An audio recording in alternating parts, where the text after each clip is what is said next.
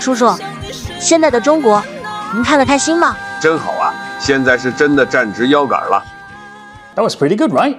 Completely made with AI. I created that journey from 1945 to today using China's own AI video generator, blending real historical images with AI-powered recreations. It's crazy what Chinese tech can do these days. That scene with the soldier and the boy was quite touching. I couldn't help but think just how far China has come in a few generations, not only in its military, but in technology, infrastructure, and society as a whole. So China is just on another level. China's rise is not just about military strength, but about vision, fairness, and building a better life for its people. To honor the past, to applaud the present, and to look forward with confidence. This is my tribute to September 3rd.